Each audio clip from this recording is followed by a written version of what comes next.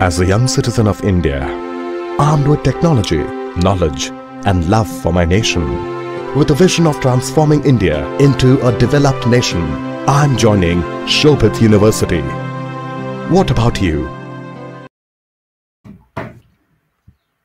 Very good morning to all the participants from India and abroad. Shobhit Institute of Engineering and Technology, Meerut, deemed to be university, and its centers of excellence, Center for Agricultural Informatics and E-Governance Research Studies, and Center for Agribusiness and Disaster Management Studies, extend greetings to all the participants from India and abroad who are attending today's national webinar series on doubling farmers' income by 2022, Atmanirbhar Bharat in agriculture. Sorry. This webinar series is being hosted on every Thursday at 11 a.m. to 1 p.m. Indian Standard Time. Today is 16th December 2021. This webinar is on the topic, very important topic, technology, education, research, and rehabilitation for the environment. 4 tools, very important tools: technology, education, research, and rehabilitation for the environment. On behalf of the Honorable Chancellor, Honorable Vice Chancellor, the faculty members of the university, and on my behalf, and as Professor Emeritus and Chairman of the Centers of Excellence, Center for Agricultural Informatics and E-Governance Research Studies, Center for Agribusiness Disaster Management Studies, Center for Informatics Development Solutions and Applications, Center for Industry 4.0 Technology Studies and Applications, and Center for Health Informatics and Computing.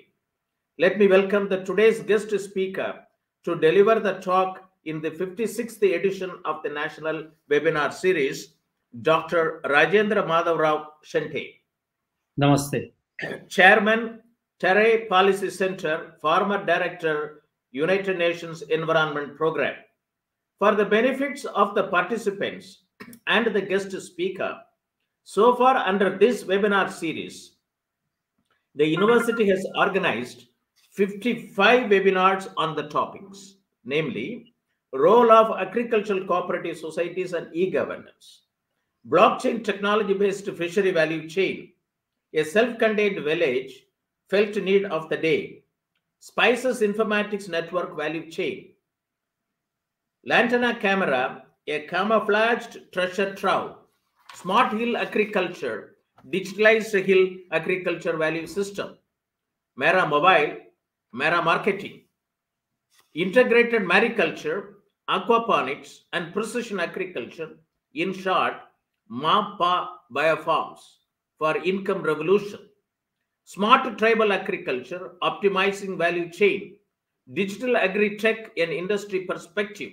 land resources information system in India, present and road ahead, weather decision technologies for increasing farm income, big data in smart farming, sustainable soil and land management for climate smart agriculture, understanding market dynamics for increasing farm income, role of technologies in mitigating crop risk, how to generate additional profit via simple, attractive approaches in farm produce, adoption of flexi rubber check dam technology, potential benefit for farmers in rainfed and coastal agro ecosystems, realizing the economic benefits of agroforestry, Actosol, organic humic solutions for increasing crop yields and quality while increasing farm income and improving soil health, closing the nutrient loop, phosphorus management in protein farming, improving nutrient use efficiency and farm productivity,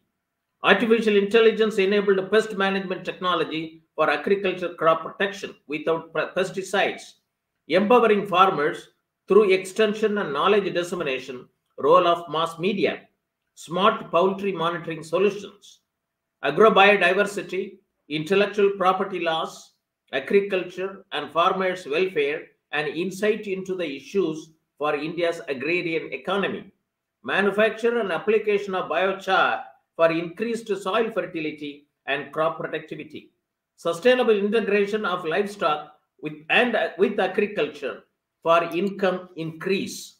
Role of geographical indications on improving farmers' income, lessons from Asia Pacific region. Dairy Informatics Network Value Chain, a dairy tech startups perspective for farmers' income increase. Spices Informatics Network Value Chain, a turmeric startup perspective for farmers' income increase. Generating sustainable on-farm income through fintech interventions. Nutrition-sensitive agriculture, pathway for increasing farmers' income. Artificial intelligence and data analytics to ensure optimal nutrition in the soil, harvested food that minimizes human disease. Bioenergy supply chain, a business opportunity for rural enterprises and farmer producer organizations. Tech enabling India's tech-starved farmers for manifold increase in productivity and income. Open insurance ecosystem for agriculture producers, risk management solutions to overcome repercussions on farmers' income, market stability, and food safety. Role of mass media for farmers' income increase, a case study from Green TV. Agriculture Stack, AgStack, open source digital infrastructure for the agriculture ecosystem, a Linux Foundation project. Circular bioeconomy towards resilience, urgent need for redefining raw materials and modified waste management policies and regulations. Agri-tech, new horizon in Indian agriculture. Supporting of farmers for marketing will only help doubling of income by 2022. Rural transformation for farmers' income increase, case studies from impoverished districts in Maharashtra. Mobile-enabled software as a service to solve complex supply chain challenges, a case study from daily orders. John Deere's journey in India, integrated precision agriculture solutions, doubling the income of farmers through eco-agri revolution. Bayer's carbon farming initiative, post-production intervention, maximizing value for farmers. BAIF models of revival of traditional water management systems to enable doubling of farmers' income. Should we adopt farmers' welfare as a new paradigm instead of farmers' income? ICT intervention in agriculture, challenges and opportunities. Democratizing the future of farming, a global experience. Commercial processing of fodders, the next game changer in dairy. Data-driven agriculture and agri-tech startup perspective. Agribusiness potentials in Moringa, Wonder Tree and Miracle Tree. Agriculture income pathway, strengthening links between agricultural activities and nutrition outcome. Today is the 56th edition of this national webinar series, which will be addressed by Dr. Rajendra Shende, Chairman, TERRE Policy Center, Pune, Maharashtra, and former Director, UNEP, on the very important topic, technology, education, research, and rehabilitation for the environment. Dear participants, please note the key words: technology, education, research, rehabilitation, and environment. Agriculture sector is the foundation of Indian economy. Acharya Vinoba Bhave said, India is largely an agricultural country, Krishi Pradhan Desh, and a country of villages, more than 6.25 lakhs villages, Gram Pradhan Desh. It employs more than 50% of the Indian workforce, India's workforce, and contributes almost 17 to 18% of its GDP. But agriculture is the main source of food, employment, and income for 70 to 80% of the people suffering from hunger in developing countries. At present, agricultural livelihoods are being severely impacted world over as a result of anthropogenic global warming and climate change. India's labor-intensive and subsistence-based agriculture sector is particularly vulnerable to this development. Climate change has both the direct and indirect effects on agriculture productivity, including changing rainfall patterns, severe drought, flooding, and changes in the geographical redistribution of pests and diseases. Indian farming community comprises of about 14.5 crores of operational holders, of which 85% operational holders are of small and marginal size operational holdings. Farmer needs timely, location-specific, and personalized information for effective control on their production, risk, and then market their produce to identified market opportunities. Therefore, an investment in creating a robust post-harvest storage and transportation by investing rupees 89,375 crore would create about 3 million jobs according to a published report, and majority of which will be at village level, post-harvest and storage management at village level, thus empowering the local and rural economy. Published, this is an article published on 5th July 2018 in the website www.downtoearth.org.in. Many national level programs like Digital India 2015, Make in India 2015, Skill India 2015, Startup India 2015, and Stand Up India 2015 have faced operational difficulties for its impact at farm level and farmer level, that too at small and marginal farmers. Future smart farmers, the urgency of democratizing foresight. Future is an area of increasing uncertainty. Though the future cannot be predicted, it can be explored. Exploring the future helps making better decisions in the present time. It opens new paths, unveils new options, and enlarges our understanding of potential unexpected effects of our decisions at a time when climate smart agriculture is taking momentum in the international community. Urgency of more future smart farmer organization and local communities become imperious. The voice and the views of future smart farmer organizations and local communities are needed to influence the national and international agendas. I would like to quote the Honorable Prime Minister's Independence Day address on 15th August 2021. He said, I quote, "In the coming years, we will have to increase the collective power of the small farmers of the country. We have to give them new facilities. They must become the country's pride. Chota Kisan, Bane, Desh Ki Shan." Small farmers become the pride of the nation. The Government of India, through its National Informatics Center, has prepared IT blueprint for agriculture sector through a national conference on informatics for sustainable agriculture development in May 1995. I was the instrumental in organizing this national conference at Vigyan Bhavan, wherein more than 450 participants participated at Vigyan Bhavan in New Delhi. And the Smart Village Scheme 2002-2007. I was instrumental once again to visualize this program and got it approved by the Planning Commission. And the Government of India has also launched a National E-Governance Program in Agriculture in 2005.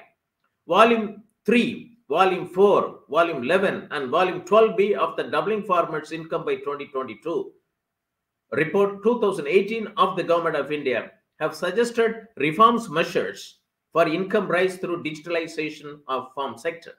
I was closely associated with the two volumes, Volume 11 and Volume 12B. Volume 11 is empowering the farmers through extension and knowledge dissemination, and Volume 12B, digital technology in agriculture. I was associated as a group leader of these two volumes.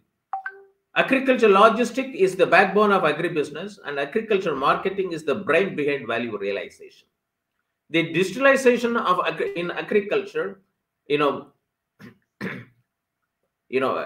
the Volume 12B has suggested strategic use of digital technology in farming system life cycle through 7 mission mode projects.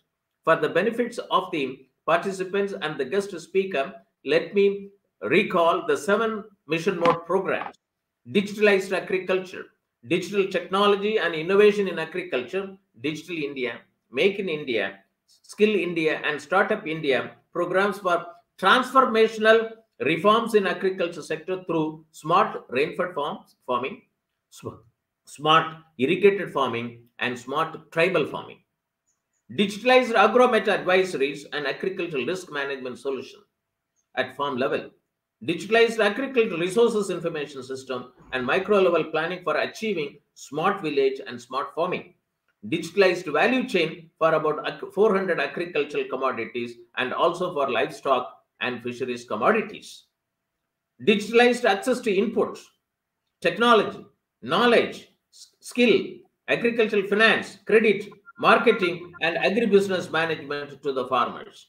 Digitalized integrated land and water management system, per drop more crop.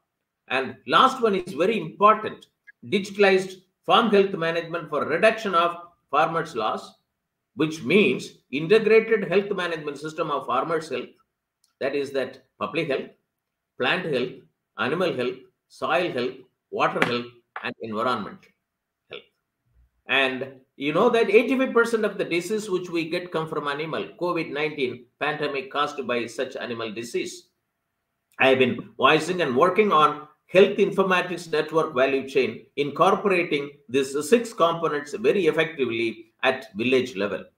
Health informatics network value chain.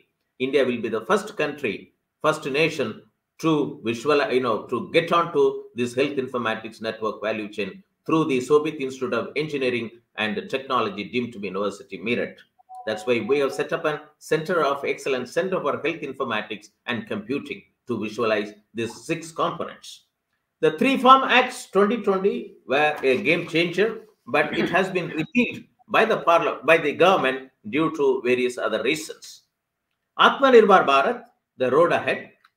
It is the vision of our Honorable Prime Minister of making India a self-reliant nation, rested on 5 I's: intent, inclusion, investment, infrastructure, and innovation, based on 5 pillars: economy, quantum jump, not incremental; infrastructure, one that represents modern India; system, 21st century technology driven; and demand, whereby the strength of our demand and supply chain should be utilized to full capacity. This was announced on 15th May 2020. Vocal for local and make in India for global. Atmanirbhar Bharat in agriculture. During the 3rd tranche of Atmanirbhar Bharat Abhiyan, the government of India has announced and provided 1.5 lakh crore as a booster for agriculture sector. Democratizing the future of farming. Achieving Sustainable Development Goal 2, zero hunger. In a situation of rapid global population growth requires a continued focus on food production.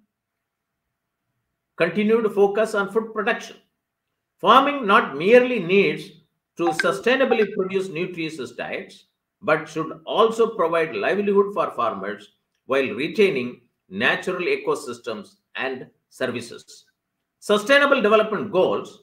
In September 2015, world leaders adopted the 2030 Agenda for Sustainable Development and its 17 goals that cut across disciplines, sectors, and institutional mandates, acknowledging the integrated nature of the many challenges that the humanity faces, from gender inequality to inadequate infrastructure, from youth unemployment to environmental degradation.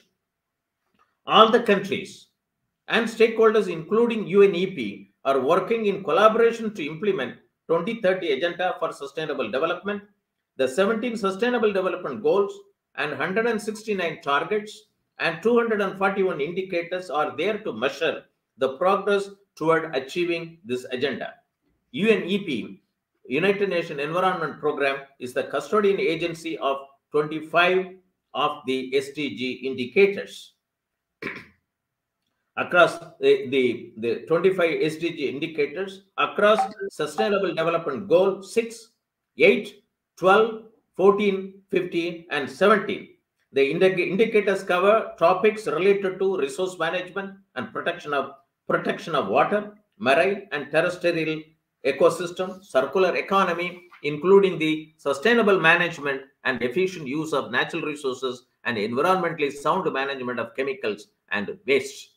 TERRE, technology, education, research, and rehabilitation for the environment. According the website of the TERRE Policy Center, it is given, TERRE in French means the earth. The earth is our only home in this vast universe. That itself is a strong enough reason that we should take care of it. It's a very good, statement which every citizen of India should understand. And also tells that the 4 tools, namely technology, education, research, and rehabilitation, make up our environmental kit to undertake the work, always respecting the value of our ecosystems. With the help of this toolbox, the TERRE tried to reach all strata of society, particularly the younger generation and the people at the bottom of pyramid is more important at the village level. And according to the website of the TERRE Policy Center, their mission is to provide credible information, straight answers, and innovative solutions in the effort to address global environmental issues like climate change, adoption and mitigation, ozone layer protection, toxic chemicals, and biodiversity welfare. And also it says our unsustainable lifestyle are impacting our global climate.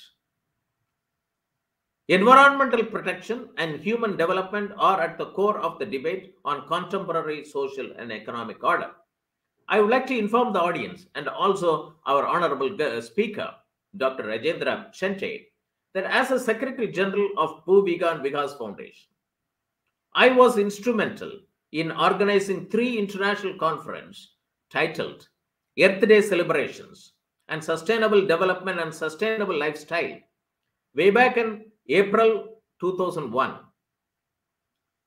And second international conference, Sustainable Agriculture, Water Resources Development, and Earth Care Policies in December 2002.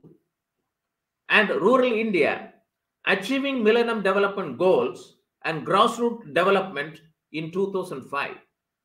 Based on these conferences, Bhuvigan Vikas Foundation has brought out a lot of publications for earth studies. This I was when I was in service as a Deputy Director General, National Informatics Center. I was associated with Professor K.V. Sundaram. He is no more now. He is the Emeritus Chairman of the founder and Emeritus Chairman of the Bhuvigan Vikas Foundation. And we formed this NGO, and this was done in 2001 onwards. My theme paper titled Rural India, Different Meaning to Different People, presented in the 3rd International Conference of the Bhuvigan Vikas Foundation at Hyderabad, has its relevance till today. Rural India, different meaning to different people.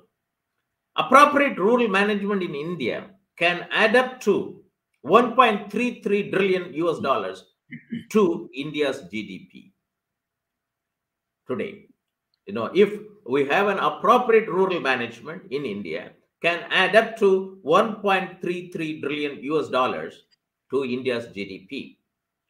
So, according to the website of TERRE, they define and explain their components such as technology, why and how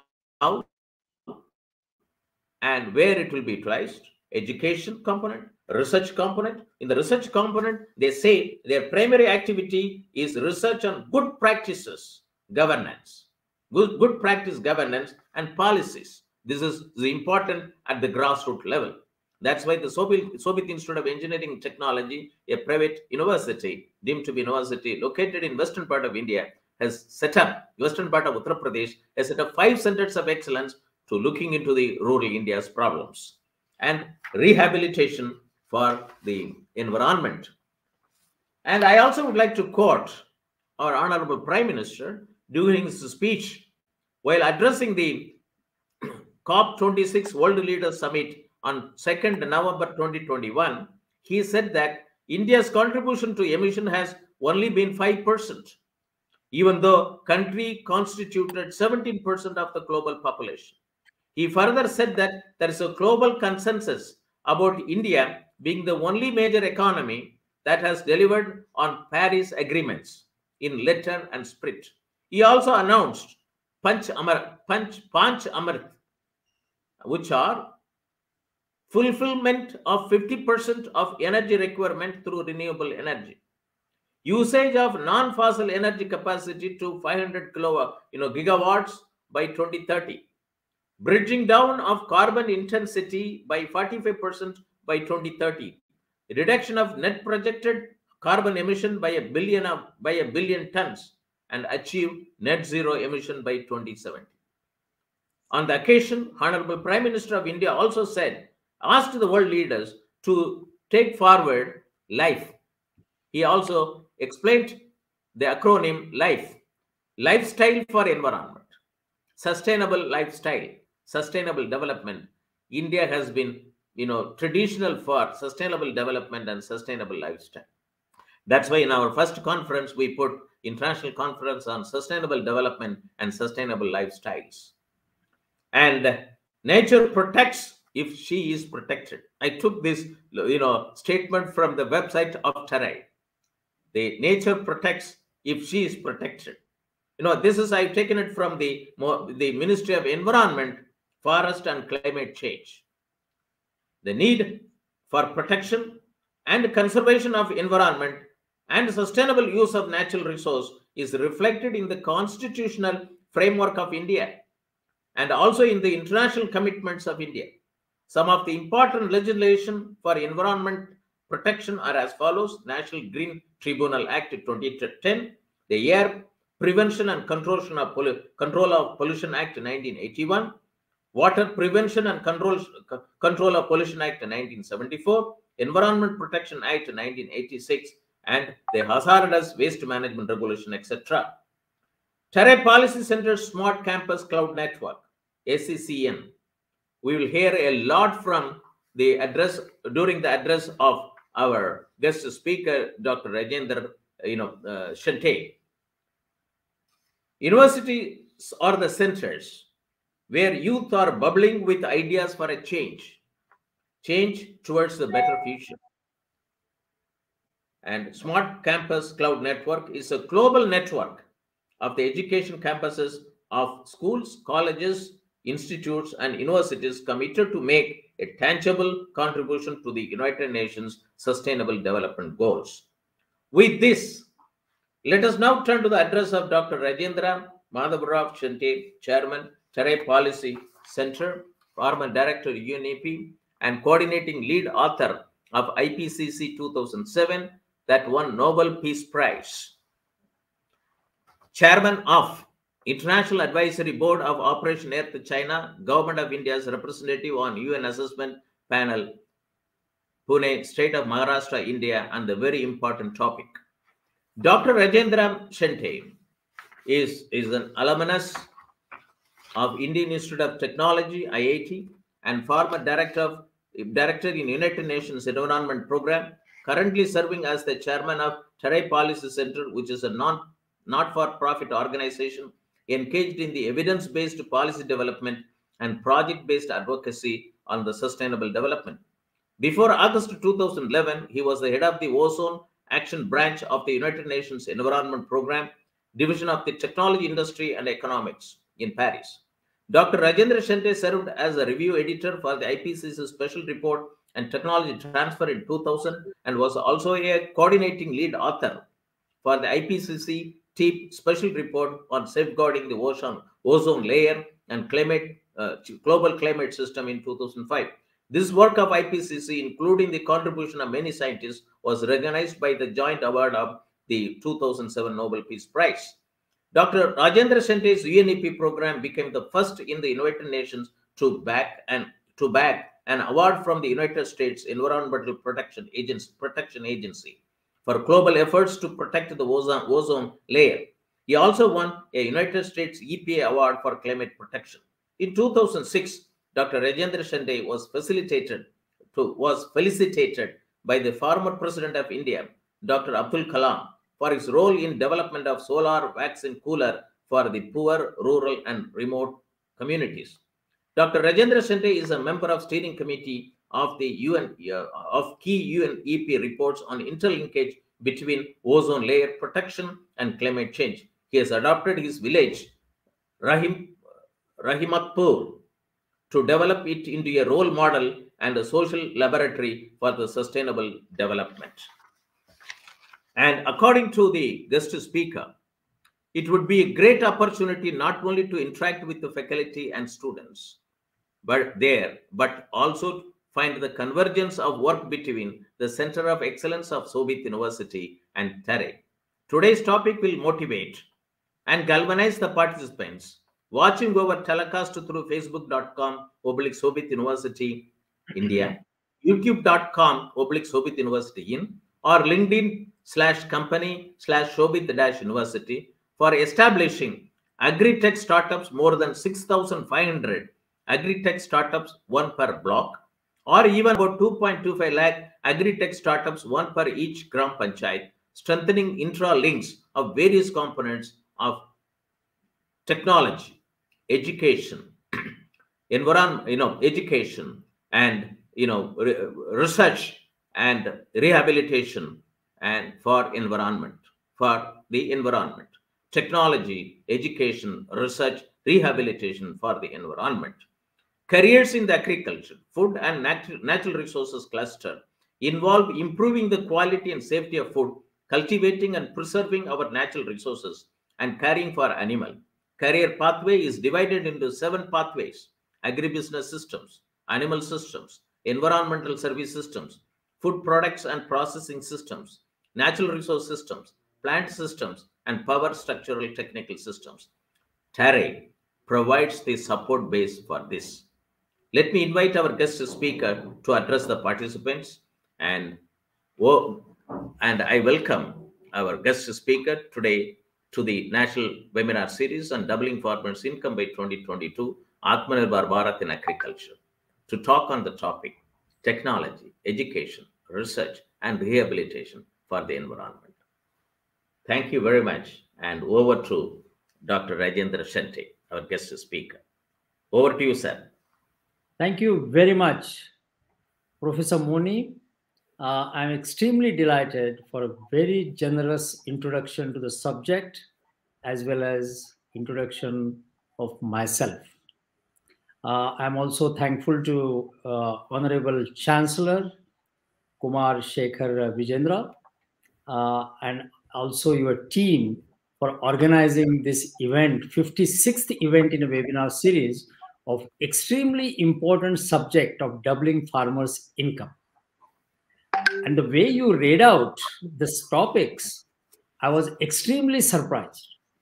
Because normally webinars during COVID-19 are on all modern technologies, online session, courses, hackathon. In many of them, I myself took part. It is the first time something is being happening about 50% of the population of India, and that subject is called as agriculture. And we are talking about doubling the income of agriculture.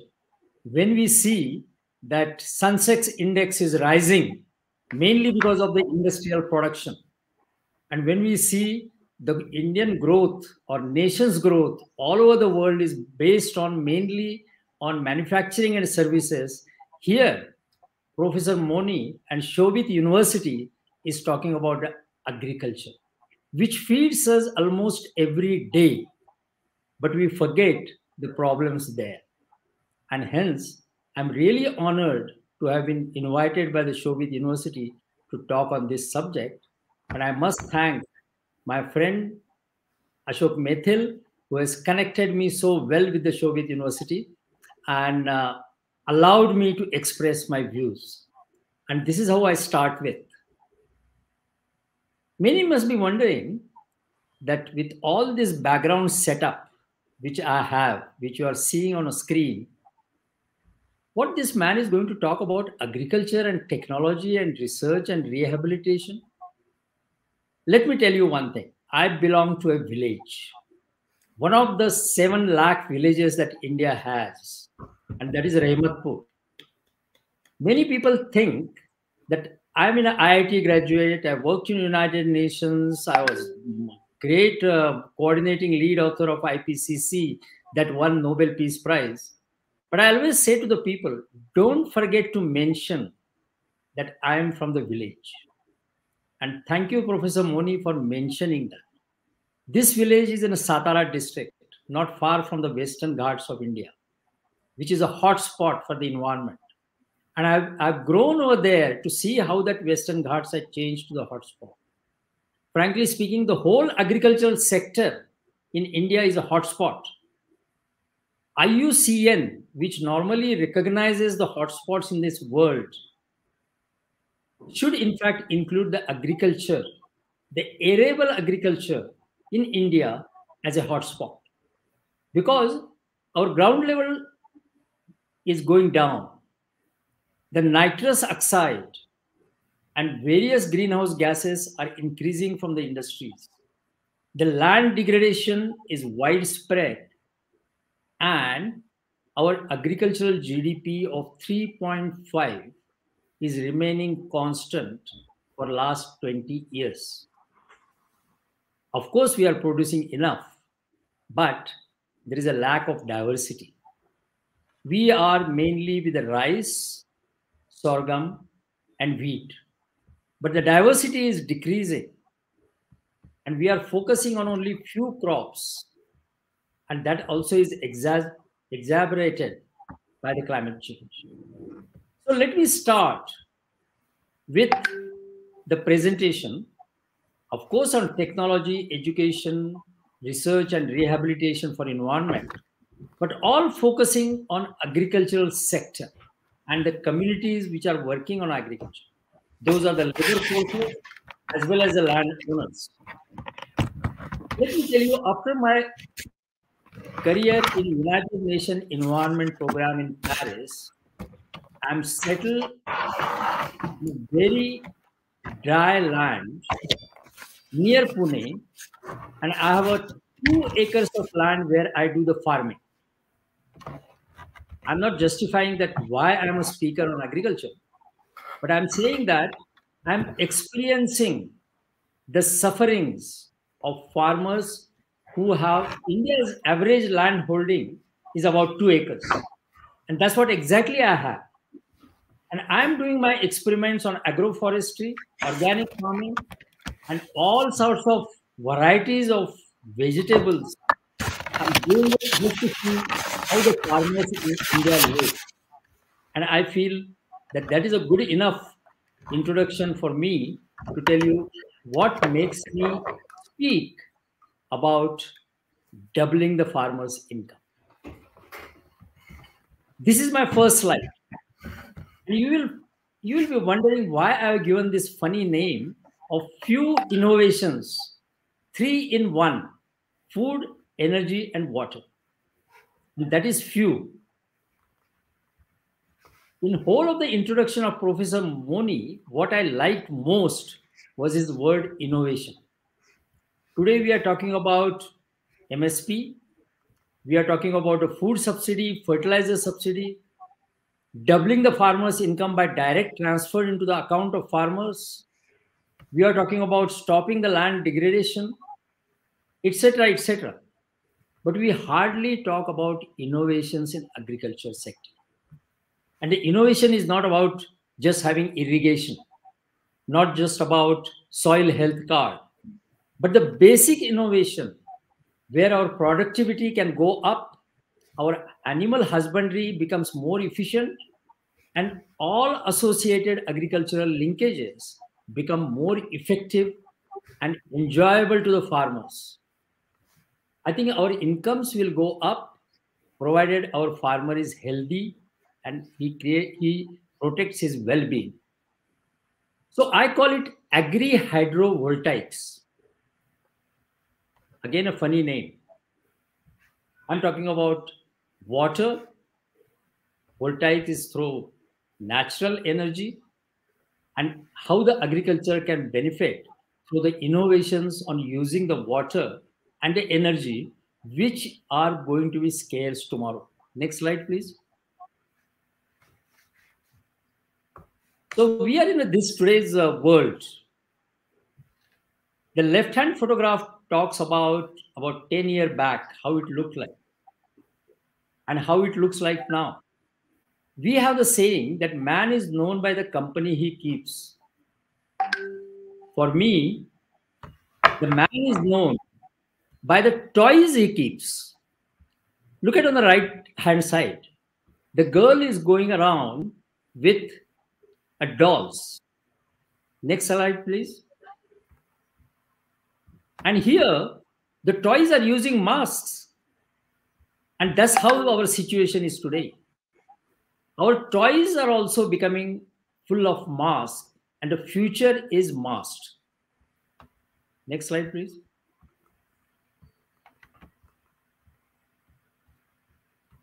And we are learning to live with a foggy future, with a masked energy. Next slide, please. People say that one of the successes of United Nations is we have avoided the World War III. Being from United Nations, where I've worked for 2 decades at the global program and a leader, I would say that that is wrong. United Nations has not succeeded in avoiding World War III. It is we are in a World War III. We are fighting a war between humanity and the nature. Next slide, please. Biodiversity. Never in the history of humanity, the rate of extinction of species has been so high. At the end of this present century, 1 million species the humanity will never see. They are gone. They are gone forever. And the restoration is impossible. Next slide, please. Yes, food production is increasing, but there is a less and less diversity into it. We are having a monoculture, and that is mainly because of various factors. We will come to that later on. But one of the factors is severe land degradation. Next slide, please. Humanity actions are causing a degradation of environment, because the way we are defining our development is leading us to the damage of the environment. And this talks about land-based environment and marine-based environment. And many times we focus only on a land-based environment, whereas the 70% of the Earth's surface is water, is a marine. And there is a lot of diversity there, which we hardly see it. And there is an interlinkage between land-based environment and marine environment. Next slide, please. And now we have what is called as air pollution. Many people just read it in the paper. And people feel that COVID-19 has given us a mask that will also help in adapting to the air pollution. Yes, maybe. But look at this figure. 7 million people every year in this world, out of which nearly 2 million in India and almost equal in China, they die due to the air pollution.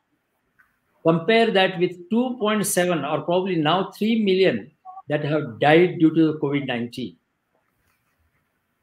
And it is not an every year figure. 2-3 million will be a cumulative figure. So the air pollution is severe, and our farmers are also getting affected by that. It's not only the urban people. Next slide, please. Now, what this 7 million means? It means 4 planes of A320 crashing every hour on this earth. If one helicopter crashes, if one plane crashes, we have a headlines in newspaper. Now imagine 4 planes crashing every year, every hour.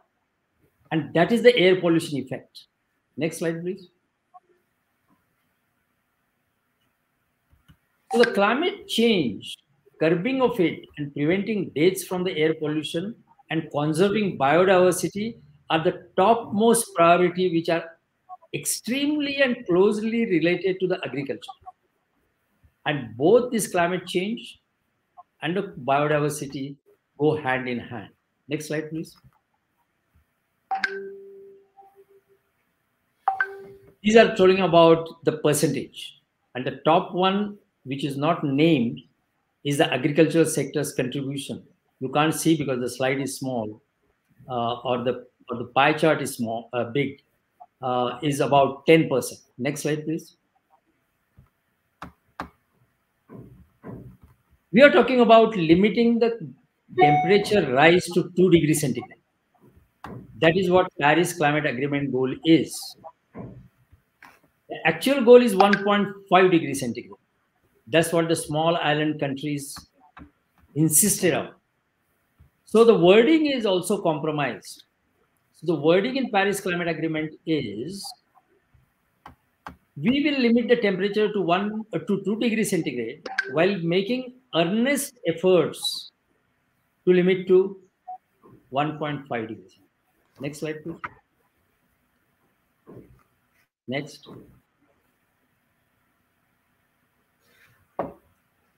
Next, please. Now, what this 1.5 degrees centigrade means, if you go to farmer, and when I talk to my farmer friends in Rehmatpur, and I tell them about 1.5 degrees centigrade rise by the end of this century, they say, what does it mean? And in Rehmatpur, the temperature goes up and down every day or every hour. So what does that mean? So our communication to the farmers about the challenges they are facing also need to be changed. When the temperature of Earth rises by 1 degree centigrade, average temperature, is equivalent of dropping 400,000 Hiroshima scale atom bombs every day on this Earth. That much heat we are adding due to our addiction of so-called development. And unless we say that, because Hiroshima bomb, only one, which stopped World War II, that is still remembered by the humanity. 400,000 Hiroshima scale bombs falling every day on the Earth. And that much heat we are adding, which is not going anywhere. The whole ecosystem, our land, our trees, our crops, they are absorbing that heat. There is a limit. Our borders are getting bulged. Our ecological systems are getting overburdened. And we hardly remember it, hardly recall it, and hardly recognize it because the communication is not getting properly to the bottom of the pyramid. Next slide, please. Well, this talks about a carbon budget. If at all you have to limit to 2 degrees centigrade, we just have left 900 gigatons of carbon dioxide to be emitted. So the agriculture sector's space will be probably 90 gigatons if you take 10%. Many research are going on to say that it is not only carbon dioxide, it is also methane, it is also nitrous oxide, which agriculture is producing, and research is still going on. So now we have the budgets. Our parents give us a budget to the youth to spend 100 rupees per month, let's say. Now we segregate it. Take 10 of that for rent, 30 of that for food. So similarly, now till the end of this century, we have just about 900 gigaton of carbon dioxide emission to be done before we reach 2 degrees centigrade. And today's rate of emission is about 50 gigaton. You can find out how many years are left for finishing our budget. Then we will be bankrupt as far as carbon dioxide emission is concerned. Next slide, please.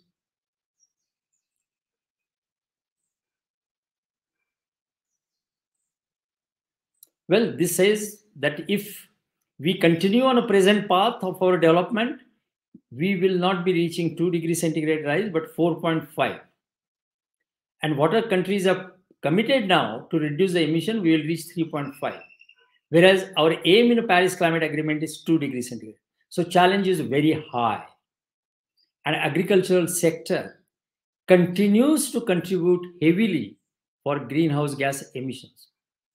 So yes, we probably will improve our productivity, increase the food production, but at the same time, we'll also increase the greenhouse gases. Next slide, please.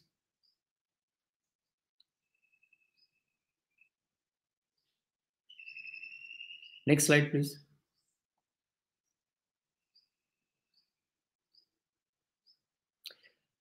Well, this slide has no title. Probably there is a small title there. This challenge cannot be solved by writing a code. This challenge cannot be solved by writing an algorithm. This challenge cannot be solved purely by digitalization. I think we have to adapt those technologies to suit the farmers, the users who can easily use it for the purpose we want to do it. And that is a doubling the income. Next slide, please. Dr. Shende, the previous slide has disappeared. Can you show the previous slide, Mr. Manish?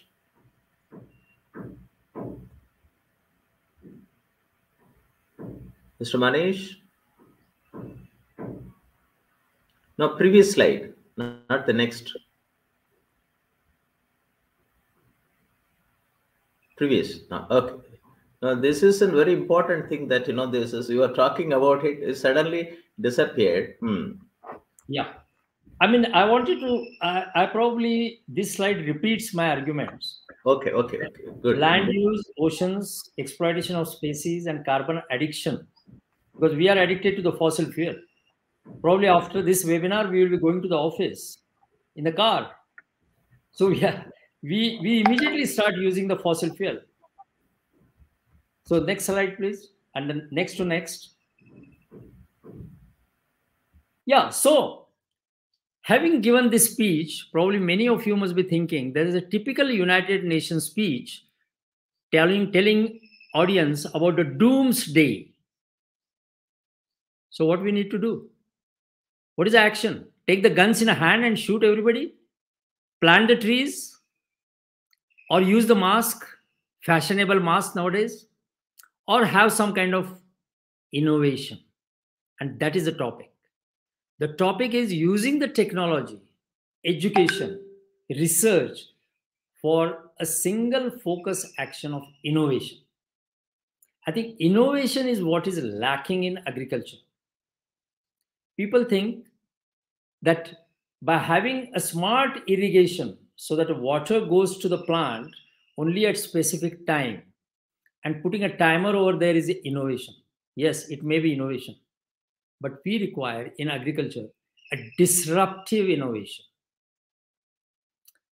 Example of disruptive innovation is that earlier there was a fixed line phone. So people never imagined that we will carry the phone in our pocket and go in a metro or bus and still keep on talking. It was beyond our imagination, but there was a disruption, and those are kind of disruptions are required. Next, please.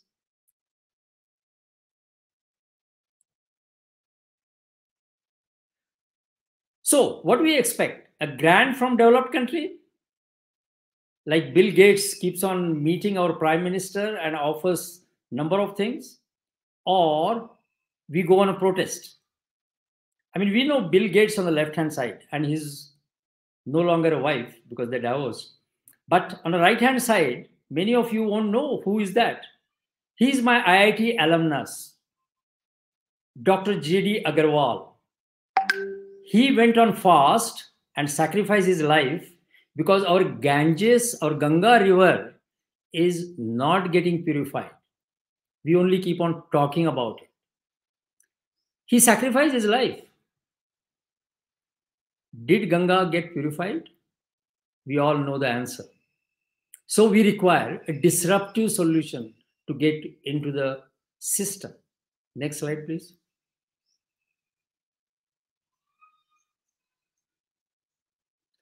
So let me give you the example of one of the disruptive solutions.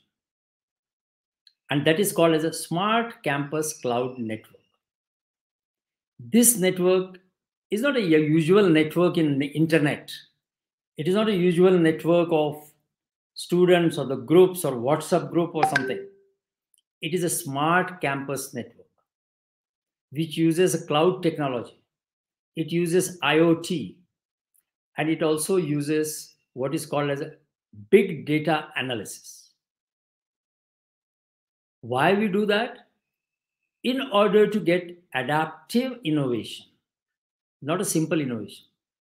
We don't want to carry certain innovation and win the prize and awards. We want this to be used at the ground level in order to make sure that the bottom of the pyramid improves its productivity. 2021 represents United Nations Decade of Action that has started. By 2030, it will end. And 2022, when we want to double the farmer's income, is only 15 days away. Maybe we'll probably say that end of 2022, we will increase the doubling the income. But I think we need to change the community which is working for doubling the farmer's income. Next slide, please. So this is what United Nations Secretary General, present one, Antonio Guterres, has said, that we need to invest in future and not in the past. And that investment in future should go for innovation, the adaptive innovation, the people, humanity related innovation, biodiversity related innovation, and climate change related innovation. Next slide, please.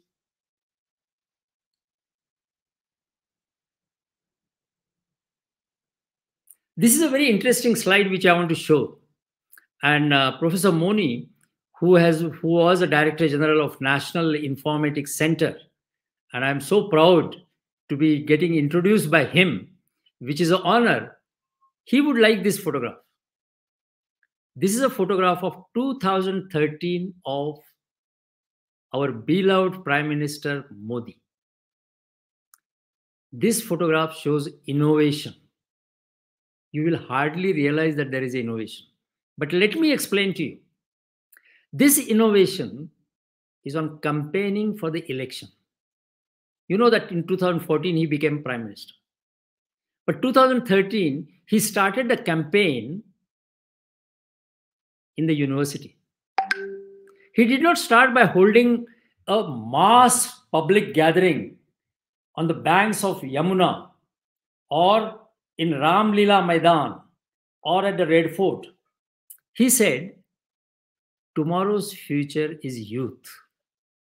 Let me address the youth first, and then I start my campaign. So his first campaign meeting was in a Ferguson College in Pune.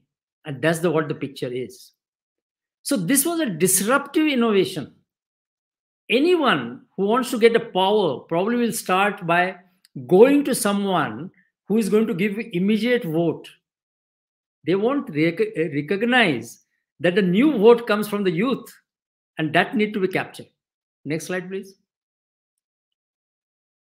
So, Smart Campus Cloud Network is nothing but a network of university campus in which the youth work.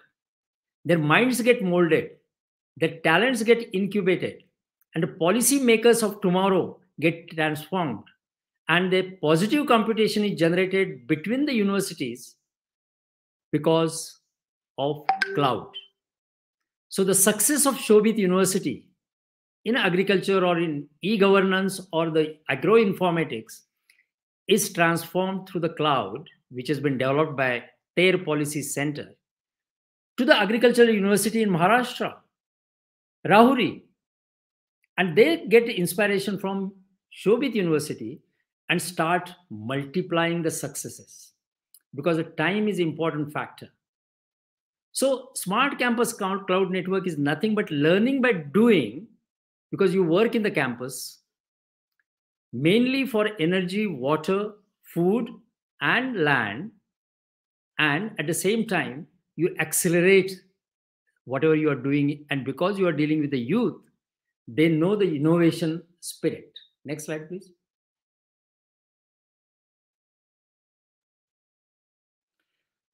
So it is a global network. It's not only Indian network.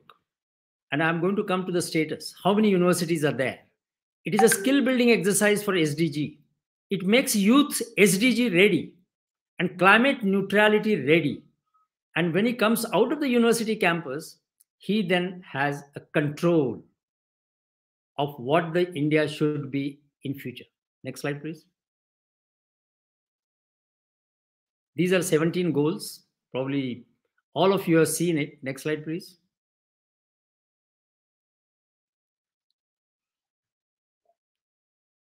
So what SCCN does? This is a very interesting slide. It says, it asks the students to come out of the classroom and go to the campus and start working. You want to conserve the energy? Conserve it in a campus first, so that it will remain in your back of your mind when you go for your professional career. It doesn't use blackboards are important, but also come out of the blackboard and start using keyboards for digital technology, for monitoring whatever you are doing in a campus and for implementing it. Come out of theory and learn by doing. Maybe some of the theories are wrong. Today, the whole economics, United Nations Environment Program thinks that whole economics is wrong. We need to follow the green economy, because number of ecological values are not internalized in economics. Today's economics is archaic, and we need to, this is what the green economy movement is. And don't believe in normal things. Believe in a next normal, or even better than normal. And come out of the shell. Don't remain only in Shobhit. There are 1,000 universities in the whole India, maybe more than that. And start sharing. Grow by sharing. And come out of your boundaries and foster the local by vocal, by going global. And this is what Professor Moni mentioned in his introductory talk. Next slide, please. These are our partners. I think there is a slide probably comes later on, because our main partners are UNESCO, AICTE, All India Council for Technical Higher Education, UGC, ASSOCHAM, which is written here, and also 2 Chinese organizations. We all know China is our enemy. But Atal Bihari Vajpayee Sahab has said that we can change our friends, but we cannot change our neighbor. And you cannot have a neighbor as an enemy forever. And remember that we have a common enemy. Both India and China have a common enemy, and that is a climate change and biodiversity. We have to fight that together. And that's what Smart Campus Cloud Network does with the help of NGOs in China. Next slide, please.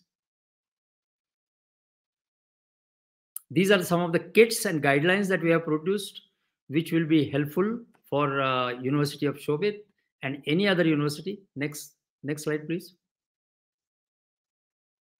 This is another guideline which is made as a single-use plastic free, which our Prime Minister has said that by 2022, whole India will be free from single-use plastic. And let us start with university. We already started. The Ferguson College is the first one to become plastic free. And that was inaugurated a couple of months back by the ambassador of Norway.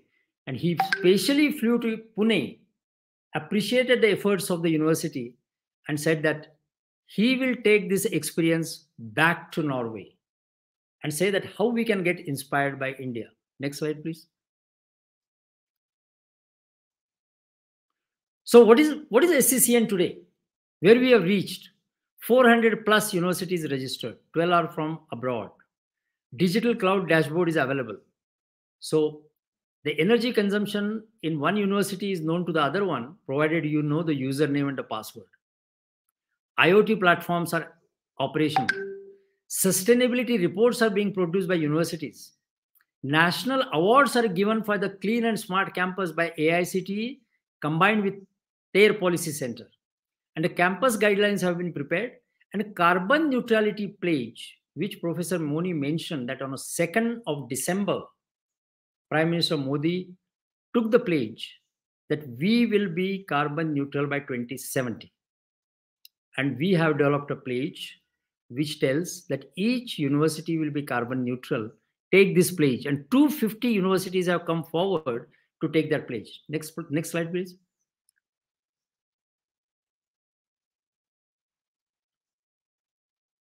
Next slide, please.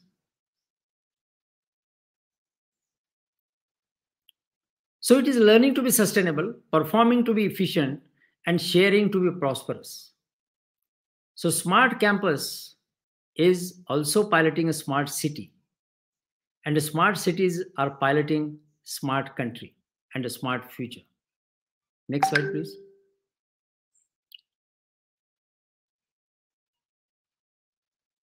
So campus becomes a laboratory, and these are the activities which the students carry out there. Next slide, please.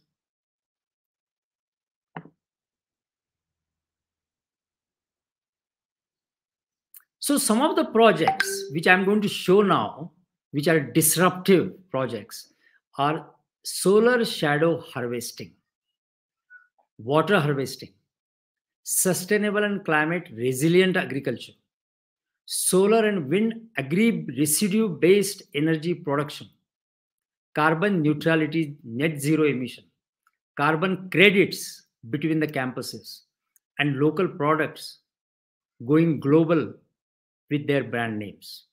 These are some of the things which are being tried by the smart campuses. Next, please.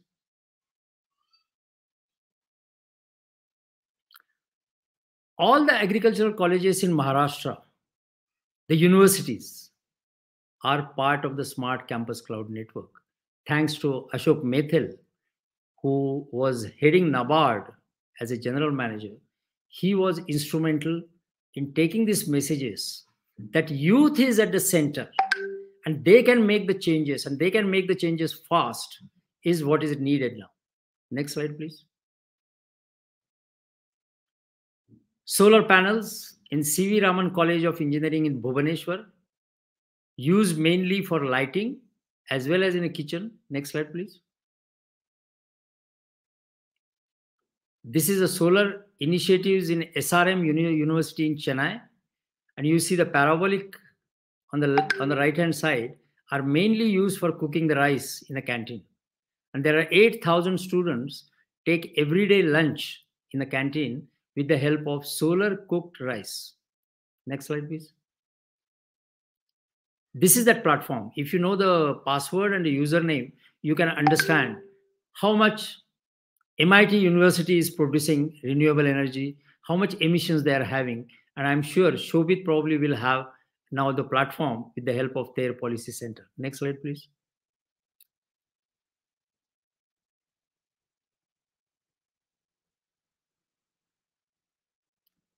This is how the dashboard looks like. I won't go in detail because of the lack of time. Professor Moni, how much time I have still? I'm not able to hear you. You are muted. A lot of time, don't cut short. It is a very important thing. Message has to go to where all the participants and especially the youths.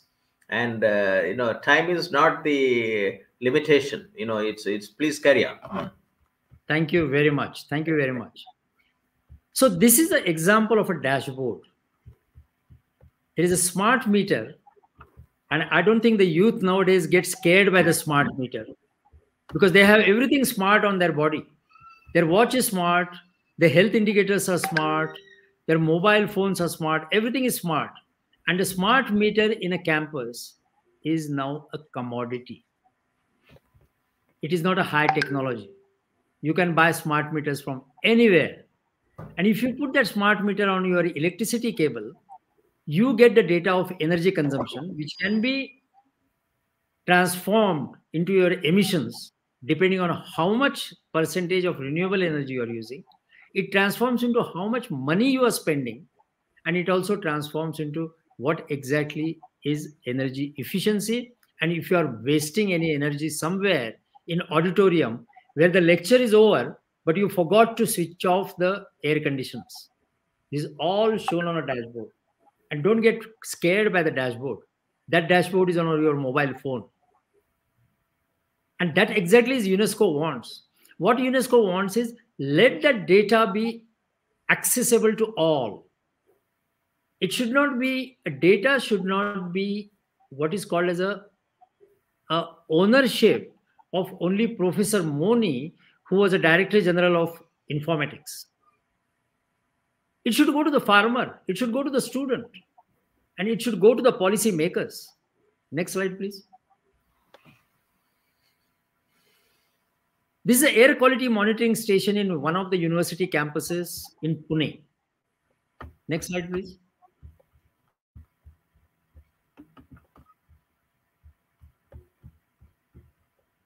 Yes, this is very interesting. We all talk about pollution, and we all look at what is called as a weather offices, or how much is the pollution index. I mean, it is in Delhi everywhere on electronic boards, but hardly any university campus has such boards. The students should know what is the air quality today. And they should be able to phone the tropical meteorological offices saying that this is what is happening, tell us what we need to do. And this particular air quality index, AQI, is developed by the students in the university and put it in the national app, which is called as Suffer India. Next slide, please.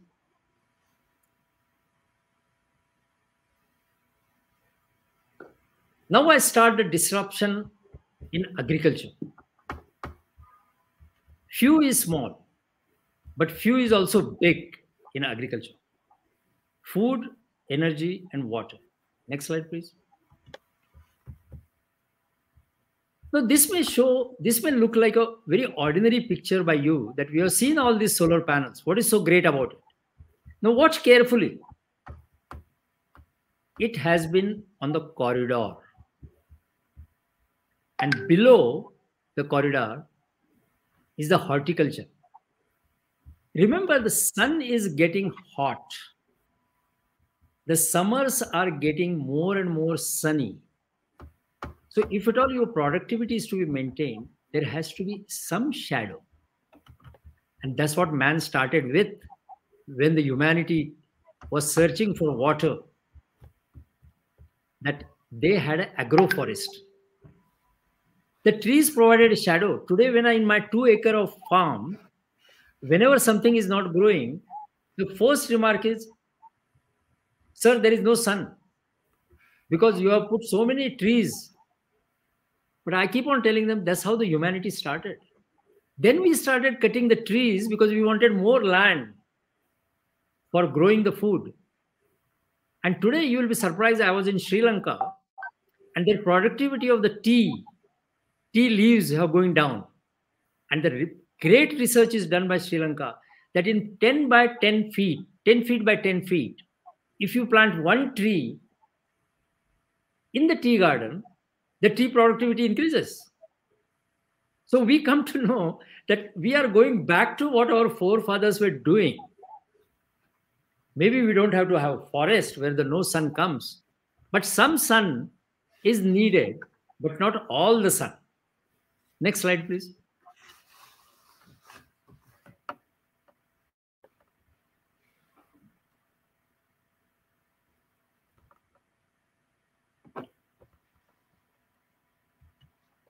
Look at this innovation. What difficult for you? I have taken this photograph. I have taken this photograph from south of France. What is the innovation? That all the area is not covered with solar panel. And below is the crop is getting ready.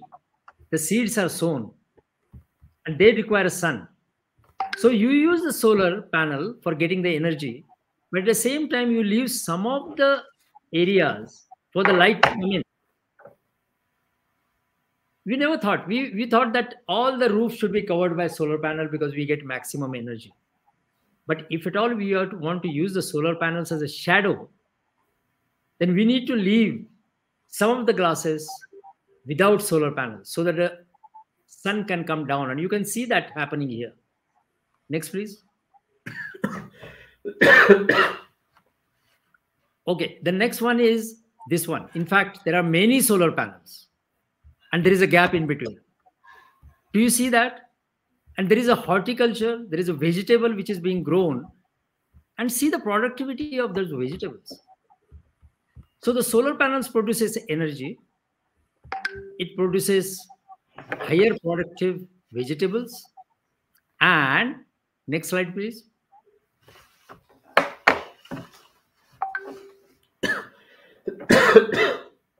No, this is earlier. Next, please.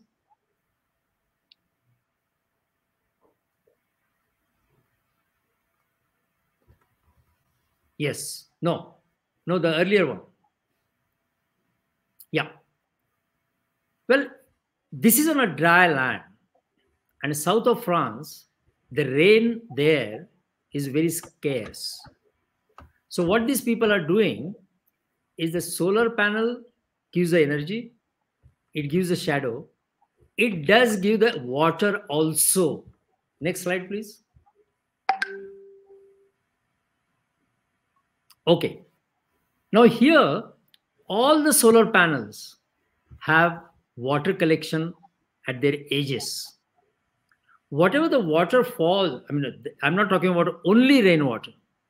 Even if there is no rainy season, the morning dew can be quite a large.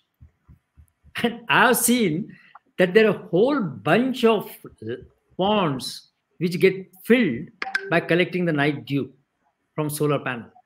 So today we are talking about solar panel as a renewable energy. Solar panel is also renewable shadow. Solar panel also is a renewable water. And these kind of things, if at all our farmers start learning, probably they will be saving the money, and saving the money is also increasing the income. Next slide, please.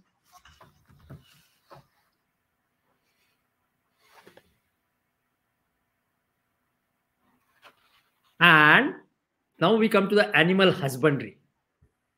Now imagine I have 4 cows in my farm, and I have 22 ducks, and I have 15 hens, along with the 2 dogs. Now when I send them out in the open, they don't have a tree to sit down. Now imagine that a farmer puts on these solar panels.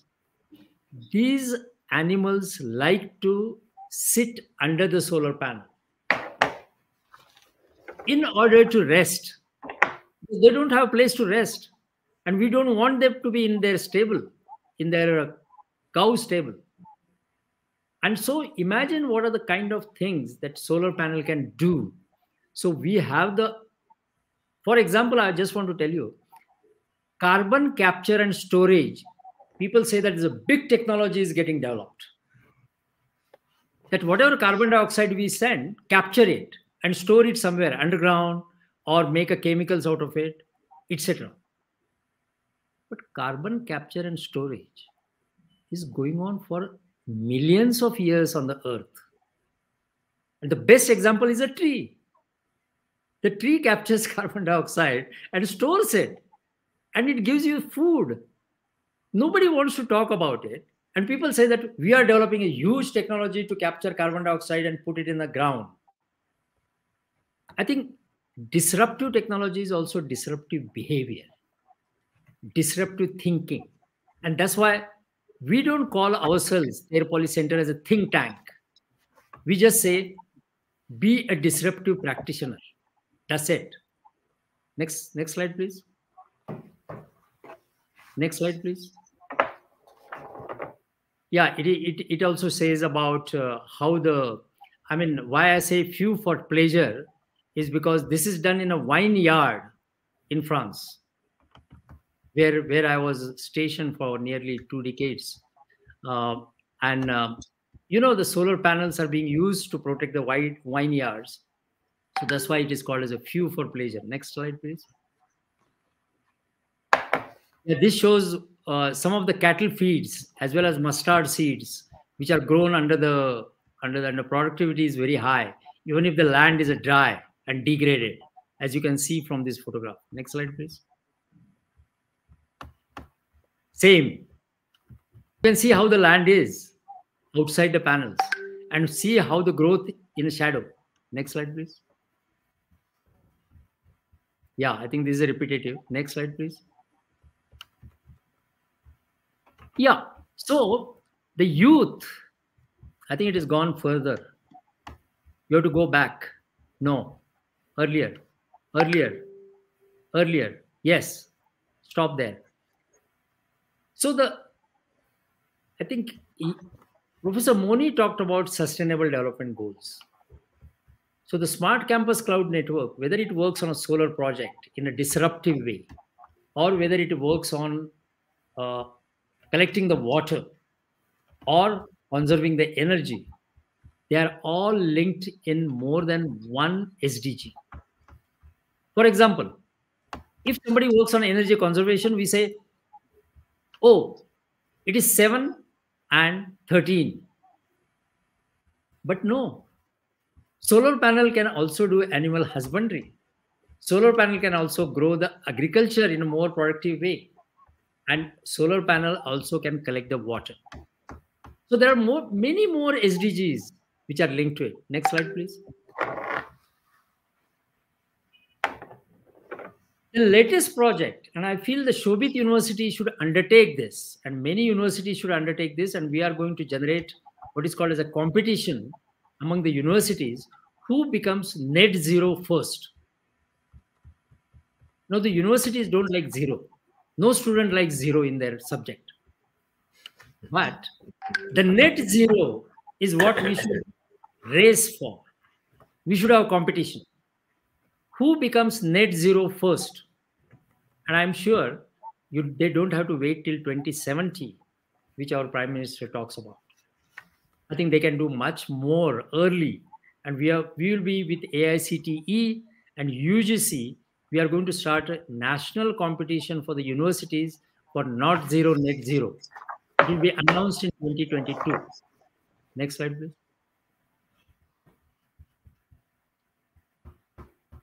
Some of these projects, what can be undertaken in a university campus, particularly in agricultural university campuses. Because the youth from such campuses probably can guide the farmers or set up innovation to give it to the farmers for employing it, or can make sure that the wastage is reduced.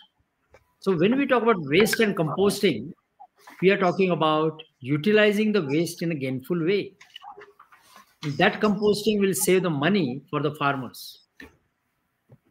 So these ideas about legalizing MSP, which is the great demand in the latest farmers' protest, or putting the subsidy in the pockets of farmers, or talking about all other reforms, I think what is required is a reform in a way the agriculture is being done.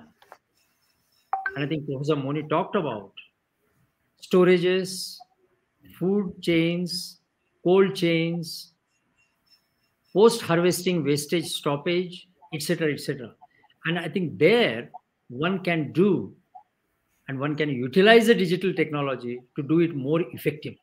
And they exist, and we should follow that up. The university ranking, which we have been discussing with the AICTE, TERRE Policy Center, and we had a meeting just last week, that has been supported. That ranking has to be done not based on how many students get employment within 6 months of graduation. It is not to be done by what is the ratio of professors to students. Well, somebody else can keep on doing it. But what is required today is a ranking by mainstreaming SDGs. How many universities and who is in a forefront for employing SDGs in their campuses? And that ranking will be soon announced. And I feel that the university will take it as a positive competition and make sure that their ranking comes up. Next slide, please. Many people think that carbon neutrality is a complex. So they say that carbon neutrality is a cloud. How can you do carbon neutral? It's impossible to do. It is an extremely simple process. Start with behavioral change, conserve the energy, improve the efficiency, use renewable energy, and whatever you cannot stop because something is not available, plant the trees, create a carbon capture, carbon sink. And I think this is one of the most easiest thing to do. The world is not doing it mainly because the fossil fuel all over the world is subsidized. And the fossil fuel subsidy given to the industry has become a powerful lobby. So nobody wants to touch it. India was the first one to put a carbon tax. It is not called as a carbon tax. But on the coal, there is 100 rupees levy per ton, which is being put over there. And Prime Minister Modi, in a very subtle way, employing these methods for carbon tax and trying to reduce the use of fossil fuel, which many people don't understand it well. Next slide, please.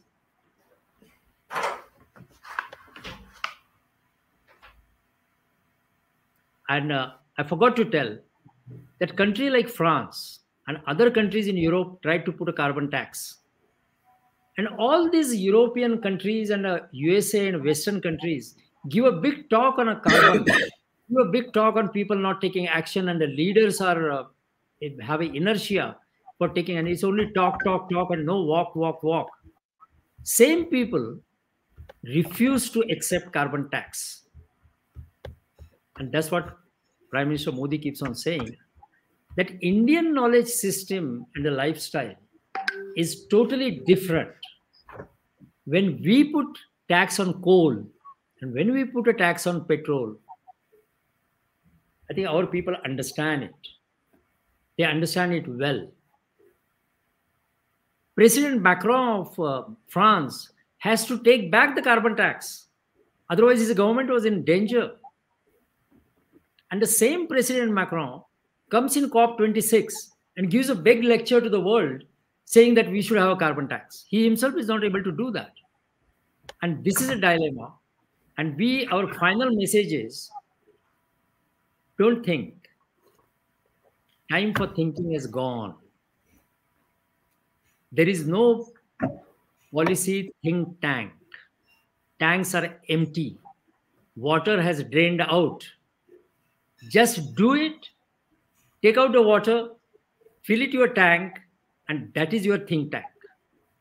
So go ahead, register with sccnhub.com. Take a pledge on Not Zero Net Zero, which is called NZNZ. Come to us. We will help you to walk the talk. Talk to us and achieve the carbon neutrality. Next slide, please. That's the message. Don't make it. Yeah. We have to transform. And that can be done by pulling the weaker section up on the hill. You have to go to the summit. But you going on a summit doesn't help. Tenzing and Edmund Hillary went together on in Everest. Each one helped other. And still many people don't know who came first on Everest. But that is not the point. The point is Everest was conquered. Our point is climate change and biodiversity crisis need to be conquered by no one left behind. Professor Moni, thank you very much. That's the end of my presentation. Thank you, thank you, thank you. And our Honorable Chancellor has joined. I welcome our Honorable Chancellor. We had a very pleasant talk by the man who wrote the report for IPCC 2007, which got the Nobel Prize in 2007, Dr. Rajendra Madhavrao Shende. He talked for more than 1 hour, very important topic on the TERRE Policy Center, that technology, education, research, rehabilitation for the environment. And I also said it that, we need a lot of innovation in agriculture sector during this difficult period, and how this carbon sequestration can take place, carbon storage can take place to convert as a food for human being. And he gave an example of how solar can become a fuel. That is a food, energy, and water. This is heard. He found an acronym, FEW, in this lecture. and is very innovative. He is also was instrumental in having this SCCN network, and which the many universities are joining, and is also suggested a lot of projects which can be undertaken in the process. And I also informed the Dr. Shende that the mission of the Shobhit Institute of Engineering and Technology and the Honorable Chancellor, that in making agriculture informatics is a core research program in the university. And he was instrumental way back in 2009. The university was set up in 2007, but in 2009 they have taken a decision to have agriculture informatics is a core component for to be undertaken. That's how the 5 centers of excellence which that university has established with respect to rural economy. I'm very happy to welcome our Honorable Chancellor, and also would like to introduce our Honorable Chancellor to the August gathering, and also to the guest speaker. Shri Kunwar Vijendra is the co-founder and Chancellor of the Shobhit Institute of Engineering and Technology, Meerut, a NAC accredited deemed university, and Shobhit University, Ganga, Uttar Pradesh. He is a prominent social entrepreneur based in New Delhi and carries leadership role in many organizations. He has been nominated as a co-chairman of National Council on Education of ASSOCHAM for the year 2020-21 and 21-22. He is also President, Center for Education, Growth and Research, a leading and only education think tank in India and New Delhi. Shri Kunwar Vijendra is a persistent advocate of the initiatives for education for all, secular values, crisis management through diplomatic and peaceful ways, and globalized system of learning and harmonious coexistence. He has been instrumental in the development of a number of higher education institutes in North India, including 2 universities, many research centers, and Ayurveda Medical College, College of Naturopathy and Yogic Sciences, and a 100-bed OIS hospital. Shri Kunwar Vijendra is instrumental in establishing 5 centers of excellence: Center for Agriculture Informatics and E-Governance Research Studies, Center for Agribusiness and Disaster Management Studies, Center for Informatics Development Solutions and Application, Center for Industry 4.0 Technology Studies and Application, and Center for Health Informatics and Computing in the university to promote informatics and technology-led development in rural India. Shri Kunwar Vijendra is very actively involved with a number of social organizations. Acknowledging his contribution in the areas of education and other concerns, he has been copiously honored and awarded. Shri Kunwar Vijendra has traveled widely in India and abroad to the countries like USA, UK, Germany, Australia, Russia, China, South Korea, Vietnam, Mongolia, United Arab Emirates, Mauritius, Rwanda, Uganda, and Croatia, etc., to participate in various professional, social, and educational activities. Shri Kunwar Vijendra is a passionate Gandhian, avid reader, keen learner, social speaker, occasional poet, and a dreamer. We welcome our Honorable Chancellor to this national webinar series and doubling farmers' income by 2022, and also to give valedictory address in this national webinar, and also to have some interaction with our Honorable Speaker, Dr. Rajendra Madhavrao Shende. Over to our Honorable Chancellor. Thank you very much. Good afternoon. Thank you, Professor Moni. I was listening to Dr. Rajendra Madhavrao Shende behind the screen, and it was such a interesting, deliberated, and very simple presentation, which everybody can understand and must have understood. Thank you very much, Dr. Shende, for a wonderful presentation. You are heading a policy center which itself is called Earth in French, TERRE.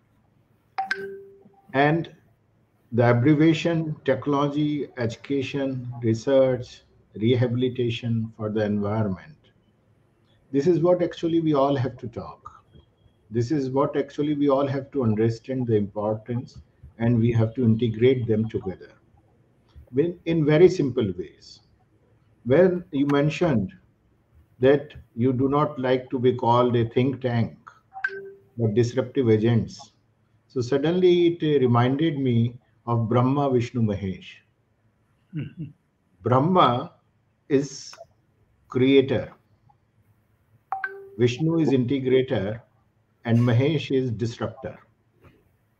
And after every disruption, a new creation starts. So we have never heard about gun of Vishnu or Brahma. Mahesh के बहुत सारे gun होते हैं, कहते हैं ना शिव के gun हैं. And I think that those ganas of Shiv, of Mahesh, the agents of disruption, they are actually behind every new creation. And this is what actually you are doing. Wonderful job you are doing. And most importantly, when you talk about technology, technology does not mean only when you were giving an example of solar plates and you were showing some of the slides. I was really happy to see that in spite of the fact we have technology, but how to use it. Artificial intelligence will not tell us. Human intelligence will tell us. That if I leave 5 plates, then suddenly sun also becomes an agent to grow more food, not only energy. If I collect water through them, then suddenly something more is coming to me. So technology has to be generally what is happening, that what we all are doing, that we are talking about technology nowadays too much. Even SDGs, when you were telling with AI City, you are trying to do something and you have, will be a competition you are planning. A few days back, I believe 3 days back, the chairman AICT was with us in one of the national conference, which was organized by Shobhit University, to celebrate 54 these webinars. Because we had 54 webinars of the same series and 54 webinars of Atmanirbhar Bharat. So 108, when the mala was complete with 108 motis, we decided to celebrate it. And Professor Sahasra Buddhe was one of the guest speaker with us. So we spent a lot of time and we had a detailed discussion on the same. But when I look at SDGs, when I look at innovations, I look at capturing CO2, what you were mentioning, generally we forget to apply our ancient knowledge. Mhm. We do not talk about it. Yes, yes. We feel somebody else will come, some new innovation will be there, some new research will be there, and we do not remember, or we forget that we are doing research. And every research a search had been there already, just we have to go back. And your talk today was reminding me of all those things. When you were talking about education, education is not just to take degrees. Education is not just to have something that, okay, I have achieved this thing. I always say the most educated person is the man who share his success for the progress of the society. Very good. We all are very successful people indeed. But if my success, your success is putting an impact for the progress of the society or not, then I am educated or I am not. The same way research is there. Today, everybody is talking about a lot of impact factor in my research papers, is there or not. But at Shobhit University, we believe that if your research is having a social impact or not, that is more important to us than your impact factor of your research paper. And this I was reflecting from your talk today. Rehabilitation of what we are talking about. Actually, for me, we have to rehabilitate ourselves. It is not somebody will come, some refugee is there, some migrant is there, because we have displaced ourselves from the earth, the beautiful earth. We do not deserve actually. And maybe for that purpose, this complete webinar series is there, where we are talking about creating knowledge. Every webinar create new knowledge nowadays. Then we wish to disseminate that knowledge. Then we wish to apply that knowledge, application, utilization of that knowledge we try to do. Environment is for all of us, as you mentioned many times during your talk. And the most important thing, that no one is left behind, we have to see. This had been always our Indian culture and Sabhyata. Yes, yes. Right from ancient time, we were always talking about Sarve Bhavantu Sukhannam. We were never talking about I, we were talking about we. And this is exactly what is required. Honorable Prime Minister, you mentioned 2070 is talking about net zero emission mission, what he has talked. But at the same time, he has talked about one Panchamrit also. He mentioned 5 important things, that fulfillment of 50% of energy he is talking about, but more we can do. Yeah. And it does not need much, it needs intent. At Shobhit University in 2010, we started using solar energy in very effective manner. I think we were among the very few universities who was having 100 kVp plant that time on our roofs in the campus.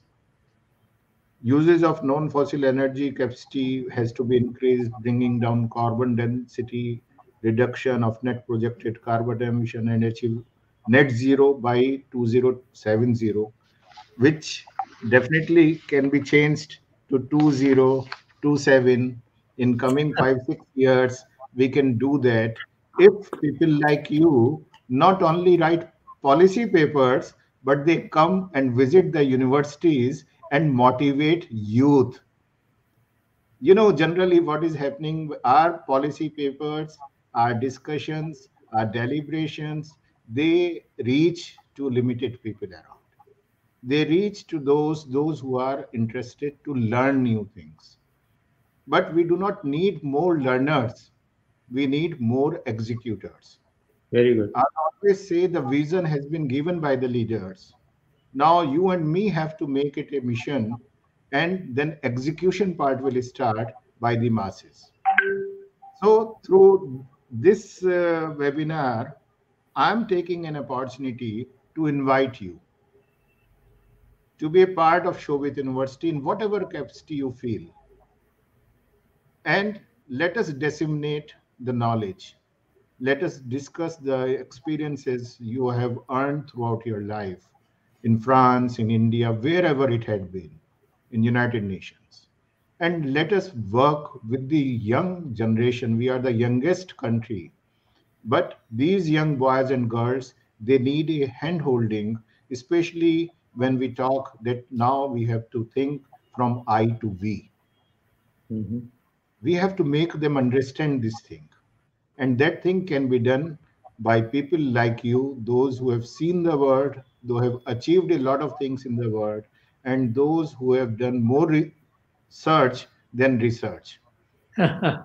Yeah. So thank you very much. It was indeed a pleasure to listen to you. And I am sure that your presentation of the day, it will reach to the masses through all those social media platforms where it is live or where it will be recorded and will be available in future also. And whenever you are in Delhi, please do spare some time. Let us have a cup of tea together, Sure. discuss what we can do. And with your policy center, if university can develop something, maybe a chair of environment we can think of.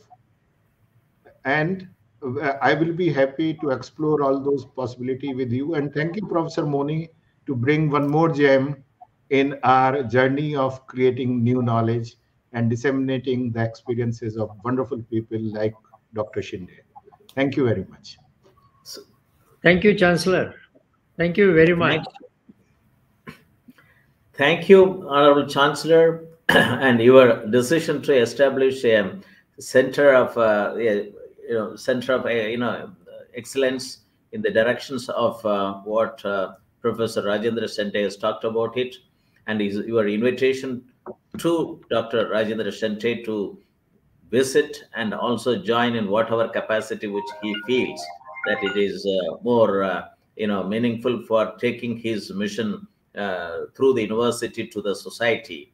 And it is is well taken, and it goes with your understanding and appreciation which you have been demonstrating both in the university as well as also in various webinar series which are being conducted during the last 1 year in the very difficult situation. And today's talk by Dr. Rajendra Shende is very important. And as you rightly said, told by the Honorable Chancellor in simple language, the presentation conveyed, his talk conveyed a lot of messages. And, we'll be very happy if Dr. Rajendra Shende, visit our university, join with us to spread the knowledge to the whole community. He also said it that our impact factor is the social impact factor. And Dr. Rajendra, Dr. Rajendra Shende, he talked that he had given a proposal to the All India Council of Technical Education that the ranking of the university has to be done based on various other parameters, not on the parameters which are being considered now. And the one parameter which you can also add it is the social impact factor. Very good. That is also very important, along with the other factors which you talked about it. And I'm very happy as a former technocrat who has worked for e-governance from the bottom up process. I chose to, after my retirement, I chose to come to the university, an university which is located in rural areas, and would like to do a lot of research in the area of agriculture through digital technology.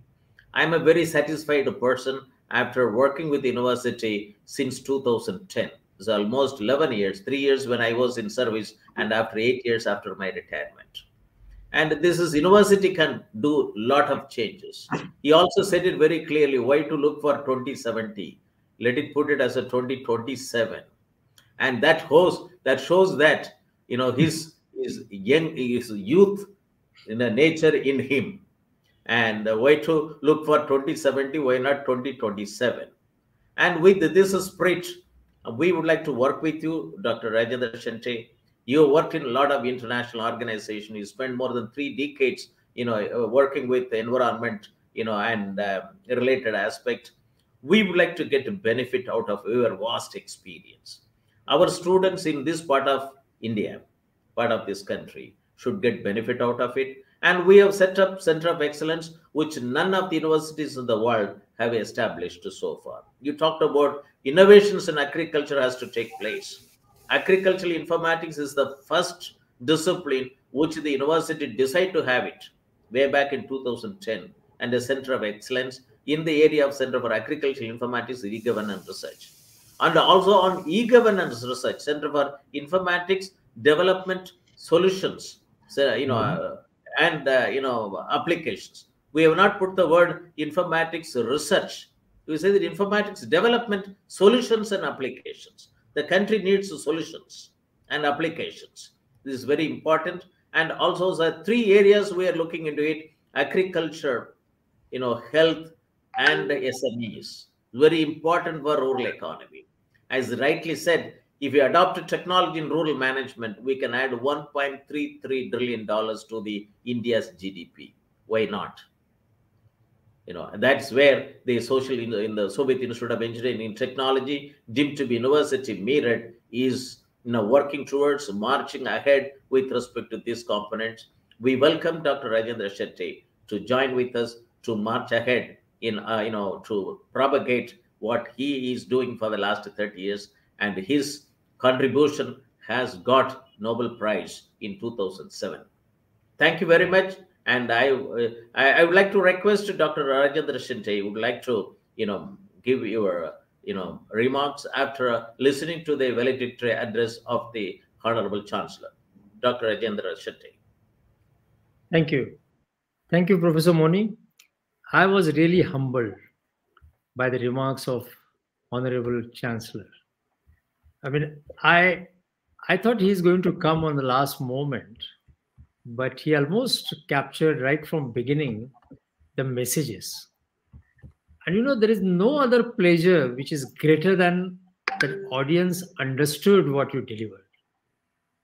And I'm pleased he said that it is not only he understood it, but the language which I used, probably the audience understood it. And for the speaker, there is no other pleasure than this. In United Nations, we are taught that communication is not what is delivered. Communication is also not what is understood. But communication is about what actionable messages are given to the audience and how do they act based on that. That is the communication. And I think that example was given by Chancellor, and he exemplified it by saying that, look, the time has gone. We did nothing. Probably we did something, but it is not in the right direction. And now we have to change the direction. And there is a limited time. And universities are the best conduit for that transformation. And I'm happy that the young mind, like Chancellor, is leading the other youth, which is the youngest country in the world. That youth is being led by the Chancellor. I have no hesitation in joining hands with you at all, because I have a strong belief right from beginning that youth are the one who are going to transform, not the policymakers in parliament, which has a problem even in scheduling and working in the parliament. So I think it is a youth who are ready to come on a street and come in the campus and start working. I think that is what is needed, and that is what will make the contribution to our Prime Minister's dream of making India Atmanirbhar. And I think we should be proud contributor to that. I think Dr. Abdul Kalam said, dream is not what you get in the sleep. Dream is what doesn't allow you to sleep. And I think Chancellor put forward that very well, that we have no time to lose. We have to just get going. Chancellor, thank you very much for your message. I got it in a short time. So I learned from this webinar. Thank you. Thank you very much indeed. It's a pleasure, and we will explore the possibility to work together very soon. Yep. Yeah. Thank you. Thank you. My regards. Thank you. Namaskar. Namaskar. Namaskar. Thank you very much to both Honorable Chancellor for his valedictory address, and also Dr. Rajendra Shende, who is the guest speaker of today's webinar series. And we learned a lot, we gained a lot, and it is very important, research document, research title for the youths, startups and NGOs to undertake. And I was also quite impressed from the Wikipedia on which his biodata was put. I took that biodata and introduced to the audience that he is working on his village as a smart village, as a model village, and operationalizing all the SDG goals. And what else? It is that you are trying to show that you worked with the United Nations. Now we are saying that whatever you are worked for through United Nations, you would like to show through your own village. Rahmatpur in Maharashtra. Yes. Thank you, Satara district. I'm very happy that it is a smart village is very important.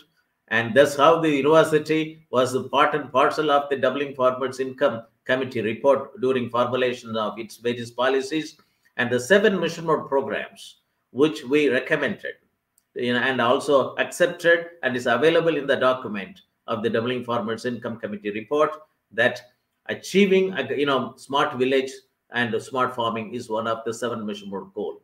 Thank you very much for joining today, and you enjoyed it. And I also thank Mr. Manish Chabra for facilitating this event and also helping you to display your PowerPoint presentation without any problem. Thank you very much. And this is how, and the message with your logo with SCCN and TERRE has now on live telecast through our university platform. And thank you very much for joining today for your wonderful talk. And this talk will be available in the university's website as well as also in the YouTube. Thank you very much. With this, I would like to close the webinar and leave the studio. Thank you very much. Thanks for your participation, and greeting from Shobhit University. And Shobhit Institute of Engineering and Technology, deemed to be university, and Shobhit University, Gango. For more research inquiries, please contact Professor Moni Madaswamy, Professor Emeritus and Chairman, Center for Agricultural Informatics and E-Governance Research, and Center for Agricultural, Agribusiness and Disaster Management Studies, and former Director General, National Informatics Center, Government of India, New Delhi. My email ID is moni@shobhituniversity.ac.in. Thank you very much and have a nice day.